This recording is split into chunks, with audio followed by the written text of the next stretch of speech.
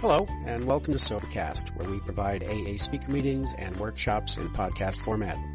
We're an ad-free podcast, and if you enjoy listening, please help us be self-supporting by visiting Sobercast.com, look for the donate link, and drop $1 or $2 into our virtual basket. We hope you enjoy the podcast. Have a great day.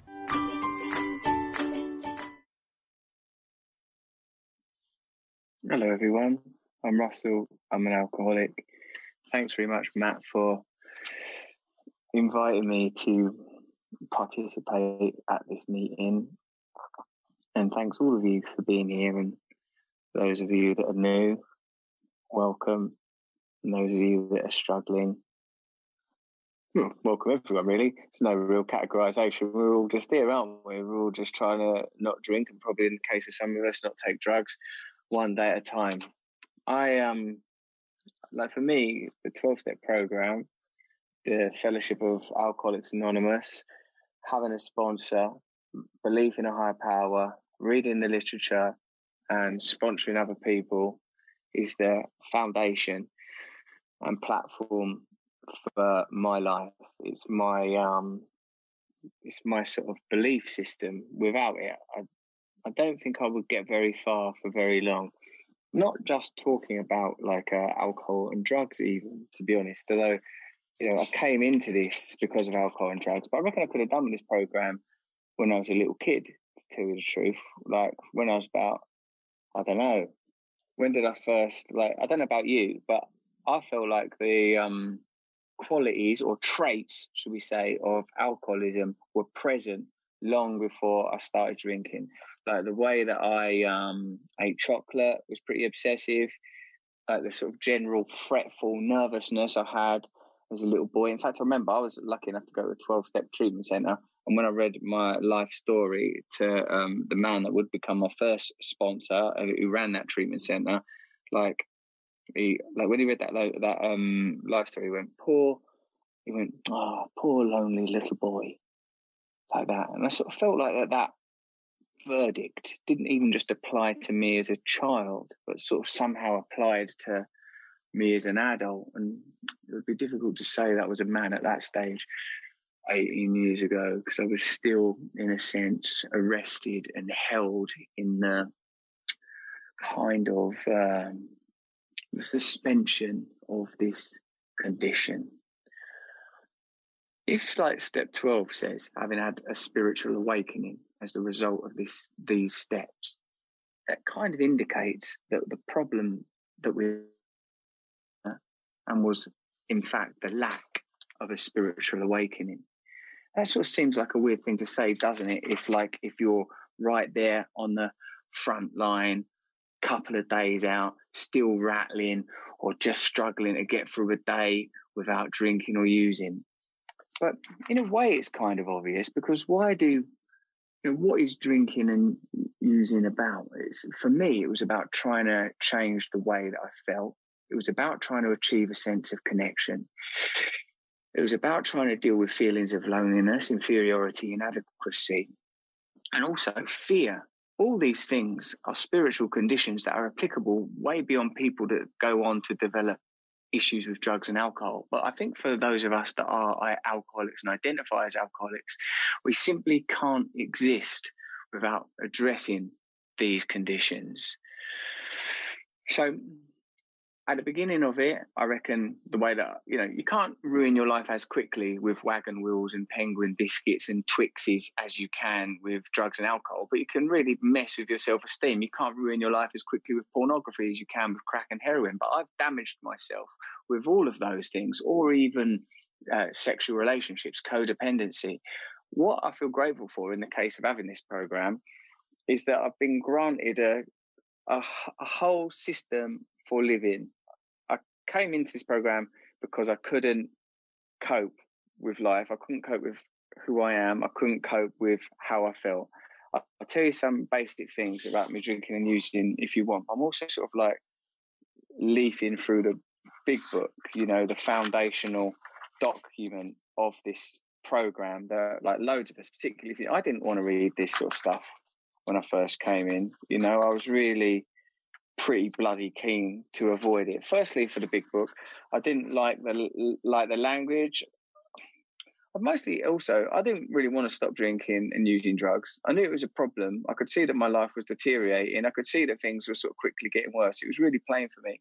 Towards the end of my drinking, I was getting arrested a lot, hospitalized a lot. Relationships that I cared about were ending. My self-esteem, like, I don't know, man, everything was held in drugs and alcohol. But like, I still didn't really want to stop. And then when I came into this program, I sort of wanted to do the bare minimum. That was my sort of plan. Do the bare minimum. I went to these meetings because I really recognised and learned from going to that treatment centre that I needed this. I knew that I couldn't drink or take drugs again. Although I must say that when I very first went into a treatment centre, what I thought was I'd buy myself like a month or two and then I can get back on it. That's what I thought. Like, things that had got out of hand. Anyone could see that. And loads of you that, have got problems with alcohol, and I guess that includes all of us, will know that sort of towards the end of my drinking and using, the problems started to collapse into one another. The time between serious incidents was getting shorter and shorter. They were stacking up, buffeting against one another. Like, when I think about it nowadays, it's not like, in the average week, there won't be like, a fight, a visit to a hospital, people crying their eyes out, losing a job, getting a smack in the mouth. That's not like a sort of a daily experience to live like that for me anymore. Now, my life's sort of pretty, in most respects, I would say pretty ordinary. I've got children, I've got dogs, I'm trying to just stay out of trouble. This is the platform of my life, the forefront of my life: prayer, meditation, attending meetings. Yeah, but before, when I was drinking and using, it was the chaos was visible, the chaos was present. I wouldn't have thought that what I was lacking was a spiritual solution. I felt what I needed was lots of drugs, lots of sex, lots of money, lots of approval, power, distance from people, control over my situation. And this program sort of really showed me that I didn't know anything. The only thing I really knew, actually thinking about it, was that there was something I needed to dedicate myself to, something I needed to devote my life to. But I thought that what that was drinking and using. I was very committed to that. It's weird, isn't it? When we first hear, or certainly when I first heard a lot of the principles in this program, just even as exemplified by the steps, one, I was powerless over alcohol, my life had become unmanageable. Yeah, I had no problem with that. And in fact, it's pretty easy to come up with examples, like when you wake up in places and you don't know how you got there, when you're in cells, when there's the drama of physical injury, when you're starting fights that you've got no way of getting out of, when you've harmed other people in your life, when you've done things that you wouldn't normally do, when you've said that you're going to stop doing it and you just can't stop. That's a really good way of understanding powerlessness. And another thing that I think is crucial to powerlessness and unmanageability is the first step states, we admitted we were powerless over our, is once I start drinking and using, I don't know what will happen. That's still in me now with 18 years clean and sober one day at a time in other areas, because I've moved my madness a little bit further away from me. I haven't moved it. It's been moved away from me by working this program. But for example, I had never bought any clothes online ever. I just didn't get around to it. I didn't buy clothes online. About 10 days ago, I bought a hoodie online. And then the next day I bought another hoodie online. And then the next day I bought another hoodie online. Then buying hoodies online, that's suddenly my game, right? It's still in there, lurking, waiting, the powerlessness and the unmanageability. Obviously, I can't, ruin civilization by buying hoodies in the same way that I can by buying crack and heroin. So the powerlessness and unmanageability is recognizable. I don't have any power over things. I'm best if I stay within the lines drawn by certain principles. The second step came to believe that a power greater than myself could restore me to sanity. I didn't think that was possible for a long, long time. And I know a lot of people don't think it's possible. I know a lot of people think that there's something wrong with them, that they're dirty, that they're tainted. I've never spoken to an alcoholic at length and not learned that deep down they were ridden with fear that they were not good enough, that they were somehow tainted and dirty. And if people really knew you for who you are, they wouldn't like you. Everyone I've ever spoke to says that.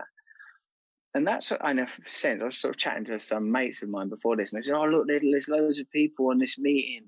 Oh, there's 1,000 people on the meeting. For me, it don't make no difference anymore. when I go into when there was physical meetings, and I'm lucky enough that in my area in England, there's still some regulated support groups that I can attend, my home group, like I used to feel a bit nervous going into a meeting. I don't want to go to a meeting. The first one I went to when I was 18 years old, I hated it. I thought, what you know what I mean? Like people giving out birthday cakes, singing songs, wanting a cuddle. Like that was before the pandemic. So like, I wanted people at arm's length even then. But like now, what I think is if you're at this meeting, you must to some degree be the same as me, unable to cope with life without coming here. That if you don't come here, if you don't work a program, you're going to drink or use, and you're going to hurt yourself, and you're going to hurt the people around you, and you're going to become someone that you don't want to be.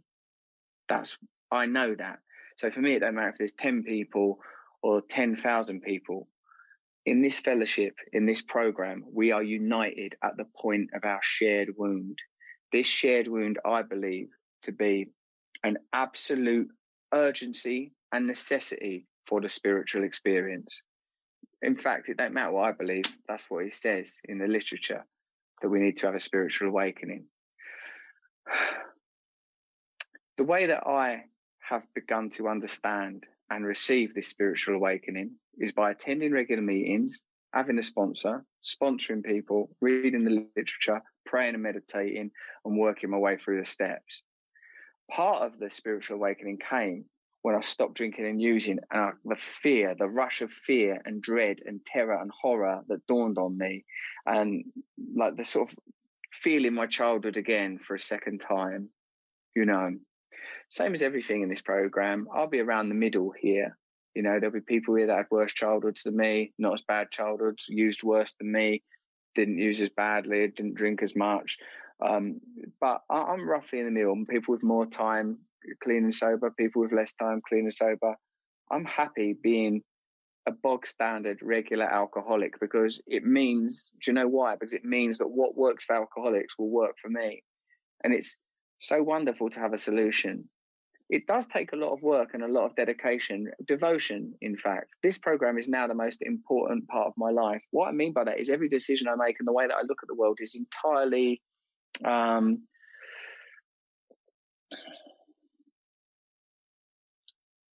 conditional on this program. It's not like I do this program a little bit and then go on with my life. In fact, I'll tell you something, any area of my life that I try to keep separate from this program becomes problematic. If I say, I'll have my sex life separate from this program, I won't work these principles in that area of my affairs, then it becomes problematic. If it's my work, then that area becomes problematic. If it's my eating, then that area becomes problematic.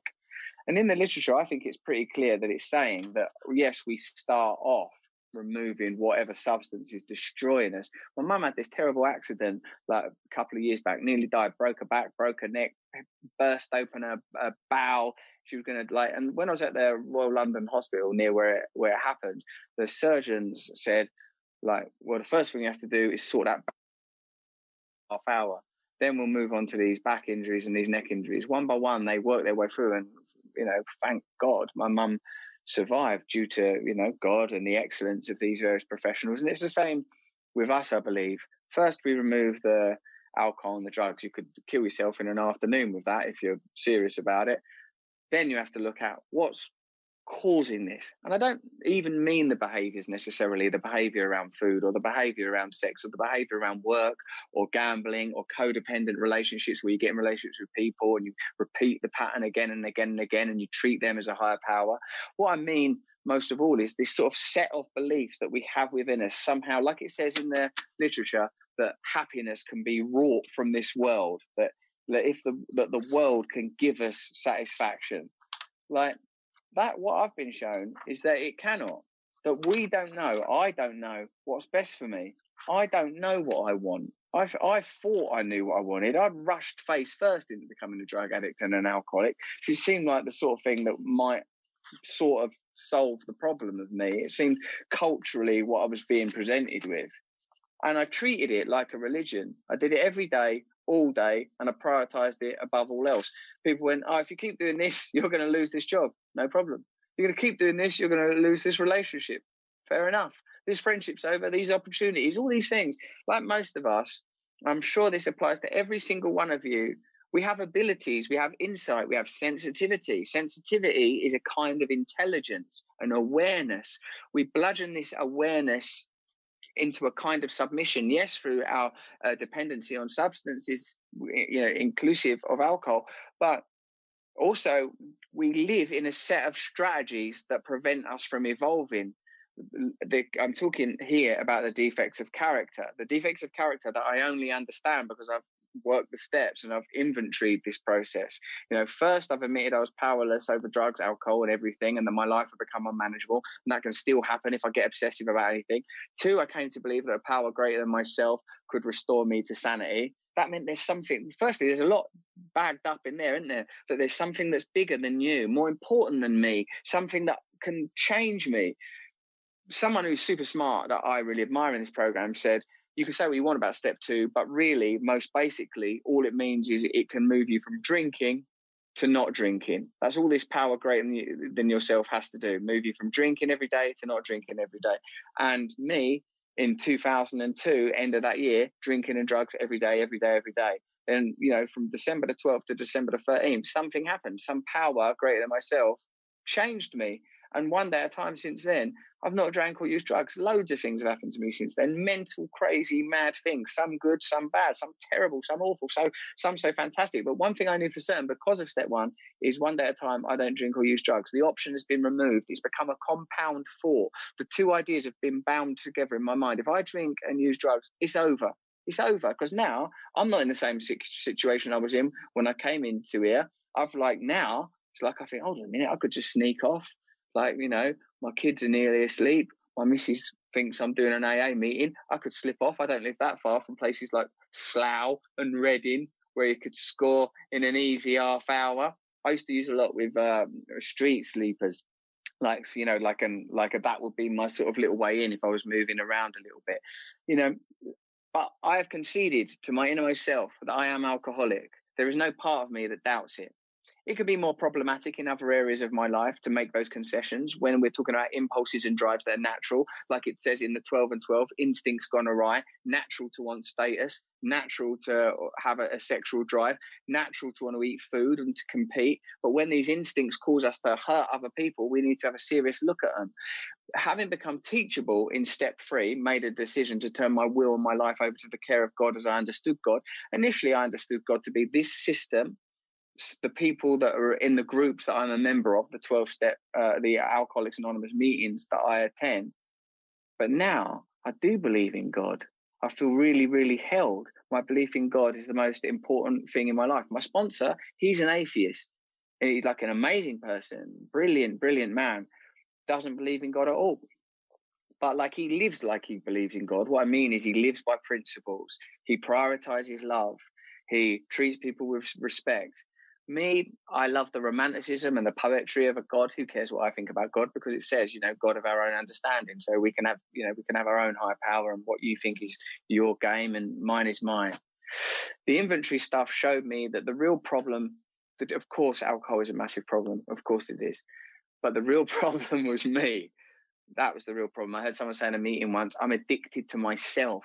Addicted to my own ego, addicted to my own desires, my own wants. What does the wanting want? What does it want? You've given it drugs, you've given it alcohol, you've given it sex, you've given it all sorts of things. All these things I've thrown on the fire of my alcoholism. None of it has worked for me. None of it has led me to anything except for more suffering. What is it, this wanting? What is it looking for? Well, our program states, in fact, that what it's looking for is a spiritual experience. What do we mean by spiritual experience? Well, there's some pretty basic principles: service, compassion, kindness, love for yourself, and love for other people. It speaks very clearly about the solution throughout the text that I've got on my lap now. Some sort of, I don't know if it's a particularly old or a special edition, but every version of this book, if you ask me, is magnificent. I mean, it's a bit dodgy that there's a chapter called To Wives, but hey, this was the 1930s. It was crazy days then. They were, they used words like John Barleycorn and stuff to describe booze.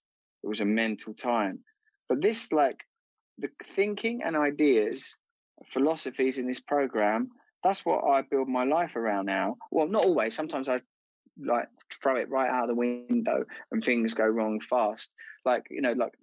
what I'm saying to you now in this situation, knowing there's a lot of people listening, is this is the ideal way to work this program. I make mistakes every single day. I wake up, I don't leap out of bed, clicking my heels and thinking, yippee-yi-yay, it's another new dawn. I wake up most days thinking, oh, fuck this, what's the point? Like a bit angry, even though things are basically all right now.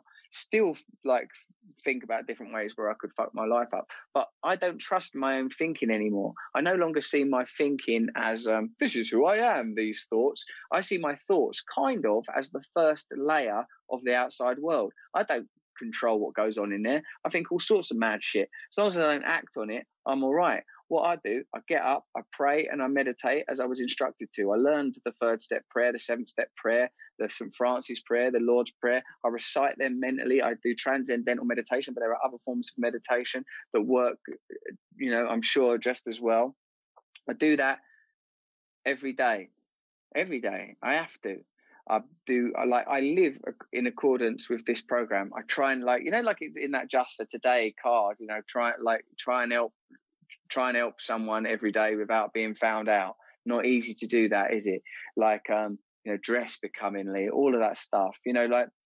This program is loaded with principles that I have over time learned to use instead of my natural tendencies towards self-centeredness and self-destruction. Over time, it's changed. Over time, I've been changed. The best bits about it for me are other people. I think alcoholics are some of the most beautiful people in the world. Not when they're using and drinking. They're an enormous pain in the ass. I don't like having alcoholics and drug addicts stay around my house. I had one round here the other day. They didn't put the Weetabix away.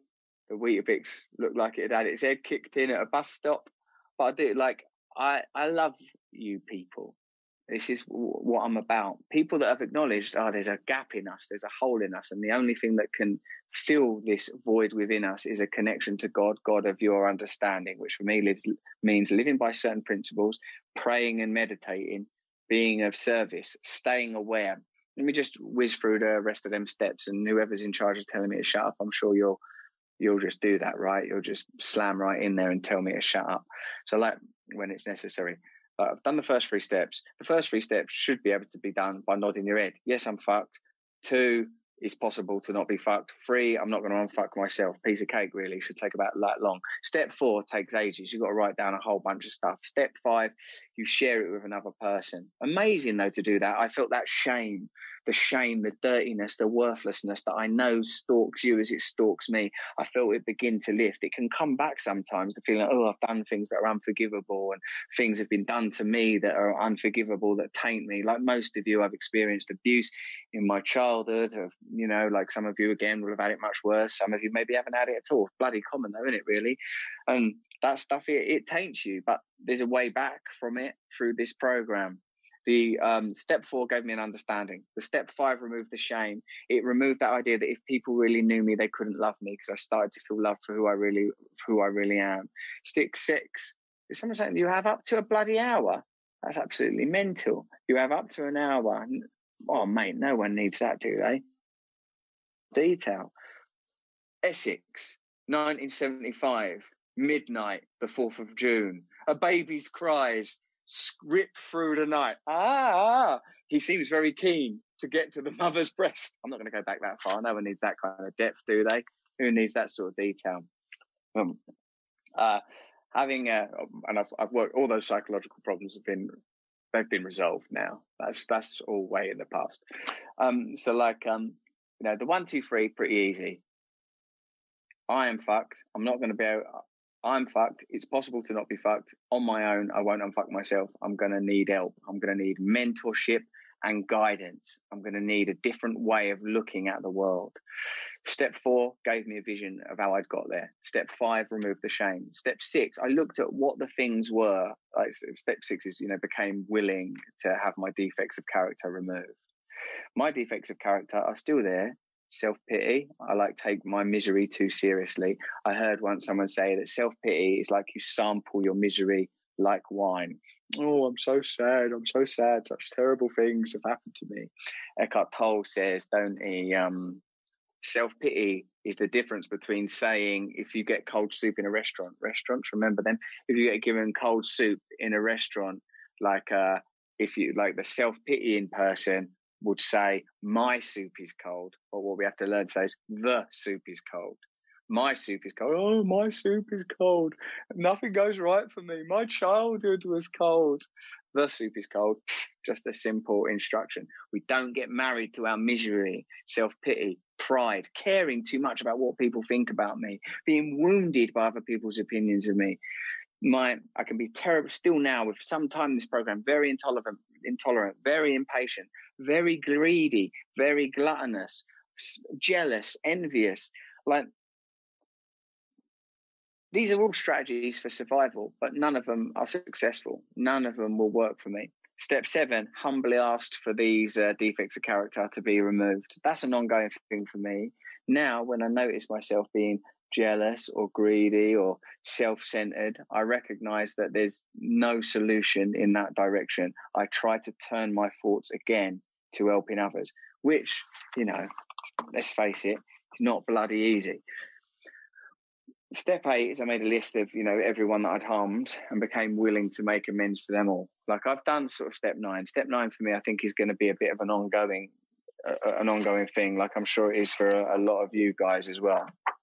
I've had amazing step 9s, the amends process.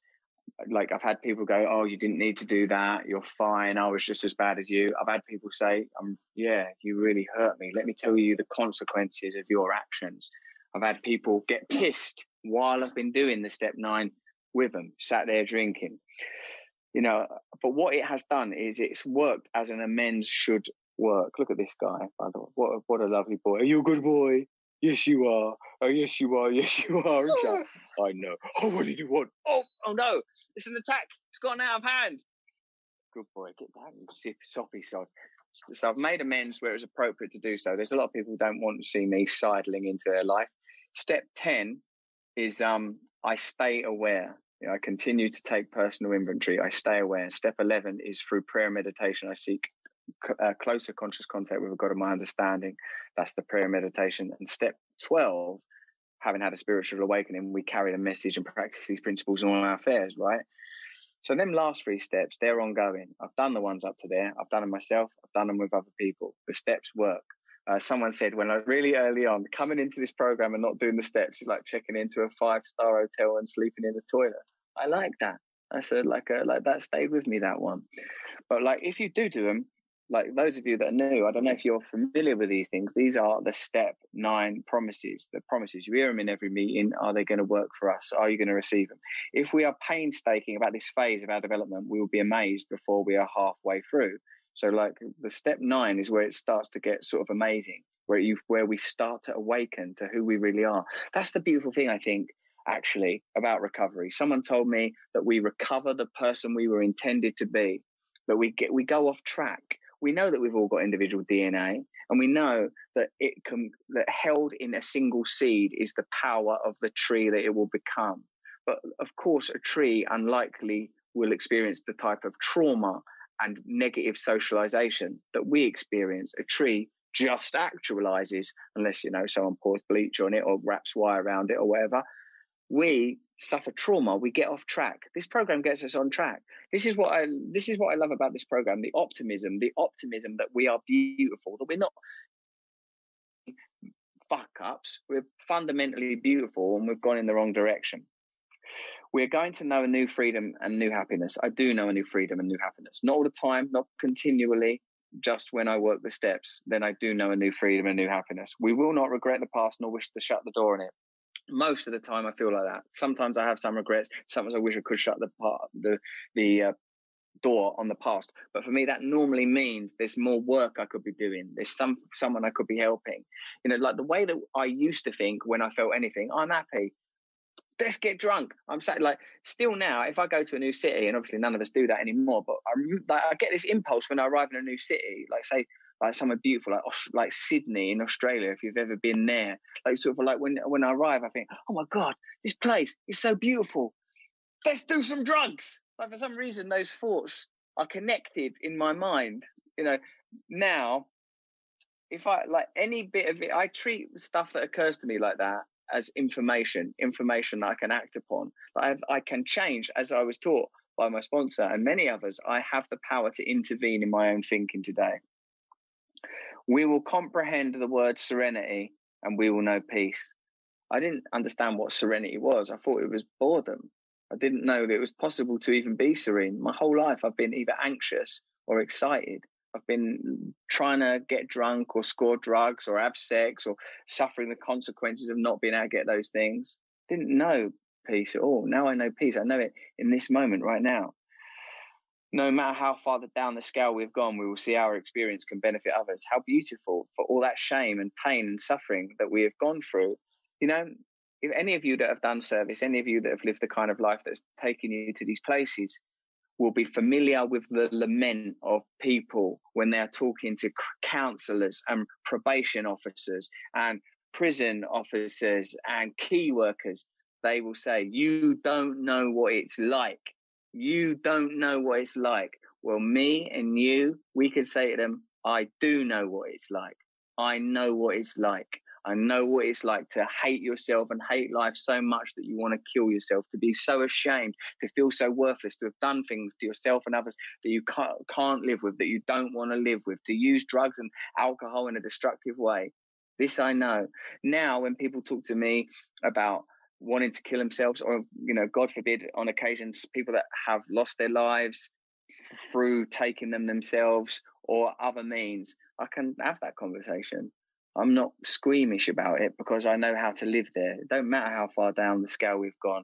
We'll see how our experience can benefit others. That feeling of uselessness and self-pity will disappear. Oh, wouldn't that be a relief to be free of the old feeling of uselessness and self-pity? It goes sometimes. Sometimes it comes back. Right now, I do not feel self-pity. I do not feel useless. I feel that my function is to do this talk in the AA meeting for Camberwell, like my mate Matt asked me to. That's it. I don't need to think about it any more than that. I don't need to, you know, you're the same as me. You're here for the same reasons I am. You can't cope with life if you don't come. That's it. We're all here for the same reason. What's the big deal?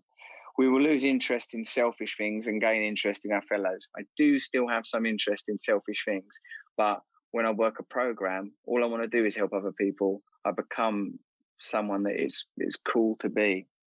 Self-seeking will slip away. The brilliant AA speaker Sandy Beach pointed out that the language in the promises is an indication that it's a spiritual rather than a scientific process. Through no scientific or mathematical process would you be told self-seeking will just slip away. Hey, you used to be really self-seeking. What happened to that? I don't know. It just slipped away. Just slipped away. It's all gone now. Our whole attitude and outlook upon life will change. It has done. There was a time when all I cared about was drinking and using drugs, sleeping with people. It's all I cared about, getting money, being famous. Now, I don't care. And if I do start caring, it means I'm feeling ill. It means I need to do something. It means I need to do something. I said to one of my sponsees once, and he sort of remembered it, it's like that when we first come into this program, it's just like we've got one of them, like a rape alarm in our purse. But it's like, oh no, I'm in chaos. If you work this program long enough, it's like having security lights at the end of a long driveway, or having security in high vis. You know, now I notice I'm going crazy if I think I want to eat too much ice cream, or if I'm rude to people on the phone, or if I start driving like a lunatic. These are early indicators that my life is off track. It's no longer going to be, I need drugs, I need alcohol. It's like, oh, I was a bit impolite to my wife then. I was a bit impatient with my children. I wasn't very nice to my dog. These are things out. It's all information. It's all information. Because of this program, I read life. I'm in a kind of a dialogue with reality where I'm continually being sent information. You have to be careful not to go mental, actually, because you can go a bit like too spiritual and start looking for signs all the time and everything. Oh, it's a sign, it's a sign. And then lowering the threshold for what constitutes a sign, because you get a bit addicted to signs. I think, oh, I could do a few more signs. That bird probably means something. Fear of people and economic insecurity will leave us. It has done. Like, it doesn't mean, as everyone will point out to you, it doesn't mean that economic insecurity will leave you. It just means fear of it will leave you. Just be like, I am held by God. I have a purpose. There's some pretty fundamental ideas start kicking into this program. eventually. It's not just about don't drink, don't take drugs. It's about give up who you think you are. It's my life, I'll do what I want. Who told you it's your life and you do what you want? You don't know. We're in limitless space right now, in this moment, infinite space in every single direction. In the sub-particular world, there are rules that we can't begin to understand. The laws of physical reality fall apart within the atoms of our own body. We don't know nothing about reality. There are certain things, though, that don't seem transient. There are certain things that seem timeless. And these things are stitched into the fabric of this program. Acceptance, gratitude, humility, service. These ideas come up again and again throughout the great cultures of the world. And when these principles are ignored, cultures start to fall apart. If you don't believe me, look out your window. We will intuitively know how to handle situations that used to baffle us. That happens sometimes. My dear uncle, he died, you know what I mean? Like, and I went to his funeral yesterday, one of them mad COVID funerals. I went in person, like, but one of his kids was away, like on Zoom, and like I got to read a poem at his funeral and that. And I got to be of comfort to my family members who knew me when I was a smack and crackhead, knew me at funerals for other people where I was just using at the funeral. And, you know, now I can be relied on. I can be relied on to just not make it about myself, to do a reading, and that's it. It ain't about me. I just do this reading for my uncle, be of support to other people there. I intuitively knew how to handle that situation that used to baffle me. I'm still an idiot, like sometimes, because I'm a human being, and I've still got this mad drive in me, this mad craving that can never really have enough. And I can only really solve it by giving it more God, by giving it more service, by giving it more prayer, meditation, connection. But I do intuitively know how to handle situations that used to baffle me. We will suddenly realize that God is doing for us what we could not do for ourselves. I suppose what God could mean in this context is by accepting these principles, by living this new life, by applying the passion and dedication that we used to apply to our drinking and using to this new life. Because it takes a lot of effort, doesn't it, to be an alcoholic and drug addict? I used to give it, like, if someone told me I'll turn up at 7, Kentish Town West Station, and I'll give you 2 of each, and then they weren't there at 7, I didn't just go home. I stayed there, and I kept ringing from a phone box, mark you, because I'm an old school drug addict, not like kids today who just press a button on a touch screen and some lad comes round in a Mazda and sticks a couple of bags through the door. I was a drug addict when it was inconvenient to be a drug addict. Committed to it, devoted, and if what I got sold was of negative or dubious quality, I didn't go, oh, well, this doesn't work for me. This cocaine's appalling. I'd call the same person an hour later and say, have you got any more? That seemed to be baking soda. My nose hurts. So we are capable of living with faith. We are capable of living with dedication. We are capable of living with devotion. In fact, we have no choice. We've already discovered this about ourselves. The problem is, where do we apply this dedication and devotion? Do we do it according to our own will, according to the accidents of our circumstances, the terrible things we learned? Because sometimes people will say, I don't want a program. I'm a free spirit, man. I think you've got a program.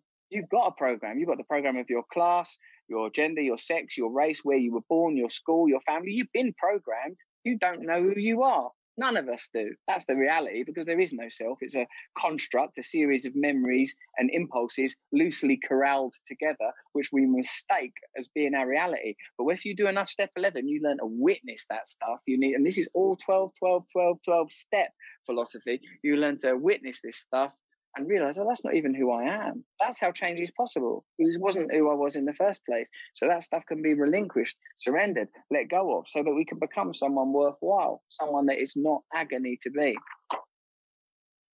Are these extravagant promises? That's the only bit I sort of really disagree with, because, it goes, we think not, but they're quite extravagant, aren't they? Your entire life is going to fundamentally, we think not. If this was a physical, think not.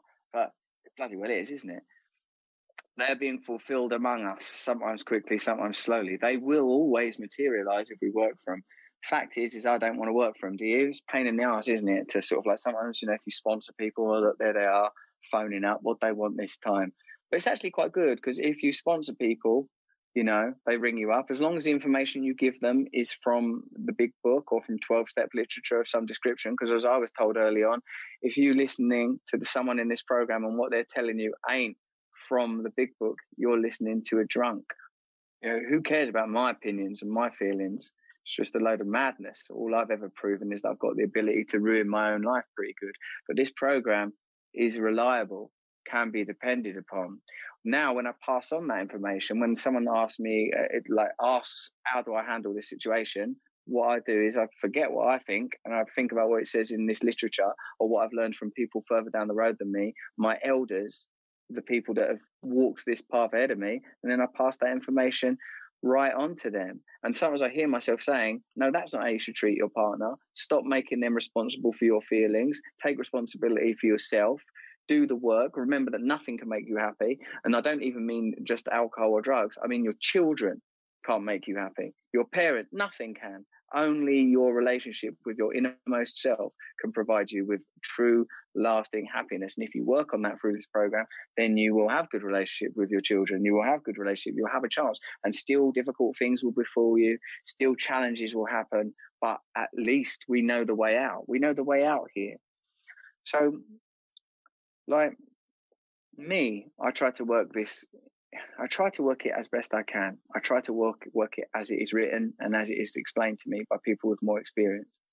I try to let go of my shame and my fear and my self-centeredness. I try to be a useful member of Alcoholics Anonymous. It's all I really, look, I want other things sometimes, but those things don't really work. This works. This is a reliable system. If you're having trouble in your life, sometimes if you've been around this for a long time, you'll hear people that say, don't work that, AA, don't work, I tried it. Well, there's some questions next time someone tells you they tried AA and it didn't work. Say, what was your home group? How did you work the steps? Who was your sponsor? How often did you pray and meditate? These are the things that this program is not just turn up in a room somewhere. There's the program of alcoholics. There is the fellowship of alcoholics. The program of alcoholics is in this book. And the fellowship of Alcoholics Anonymous is in this phone. And well done those of you that have still got your camera on, because I found it hard to not look at my phone when I was in a meeting. And now that the meeting is in a phone, it's like, fuck this, I'm on the gram. I may not turn you off altogether, but the camera's going off. You are doing well. I'm talking about you, Lauren L. in the UK, you, Hector, you, Adele, you, Stu, and Rob T. and Scott.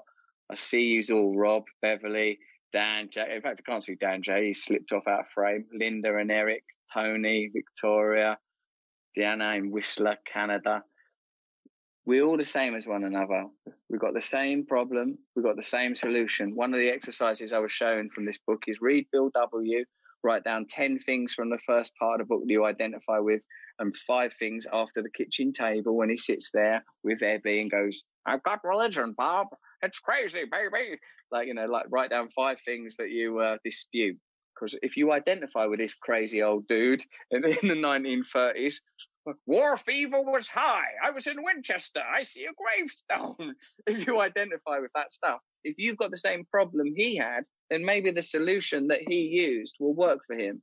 The simple truth is for us is that we identify at the point of our shared wound, our shared pain. But together we will find a solution by serving one another, by loving one another. If you're anything like me, I sit there and I listen to chairs. I think, fuck you, what do you know, right? I think that a lot. But normally by the end of a chair, I think, oh, you're just another person, same as me. You're just another person trying to cope with life, same as me. Person that was born, person that's going to die one day. And this program has taught me to feel that about everyone. Sometimes when I'm getting into a conflict or argument or something, I just think, that's just another person like me that's going to die one day. Just another person like me. And if I knew the real them, then when they're on their own and crying and desperate, as one day we all must be, then I would love them and I would serve them. And when I live in that point of view, then there is a God. God is coming through. I feel it.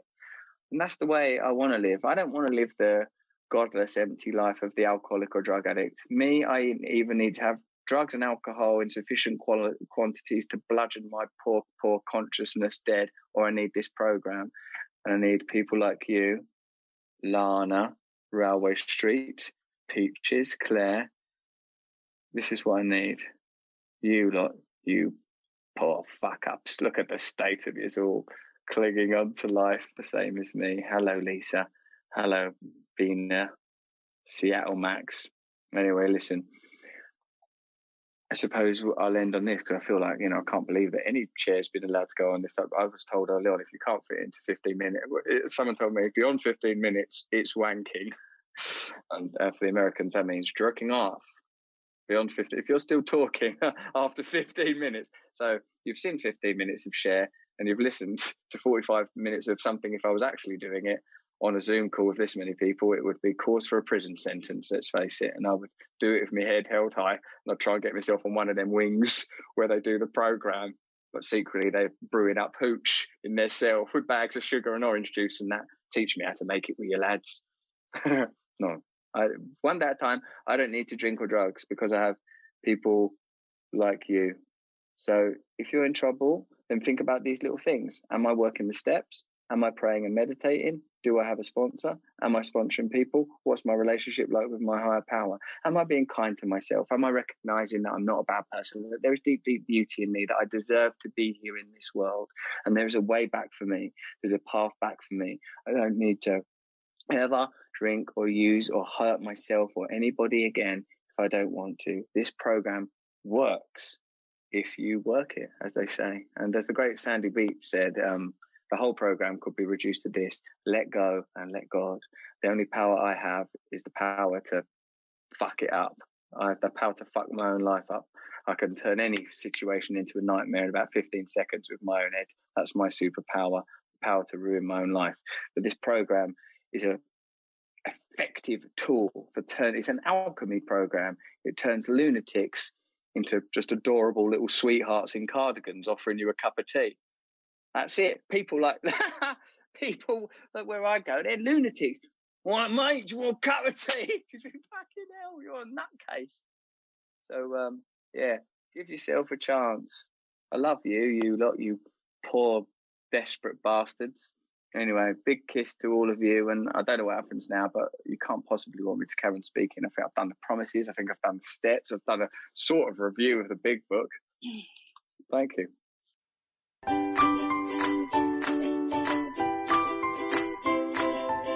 Thanks for listening. I hope you enjoyed the podcast. Sobercast is ad-free, and we'd like your help in order to keep it that way.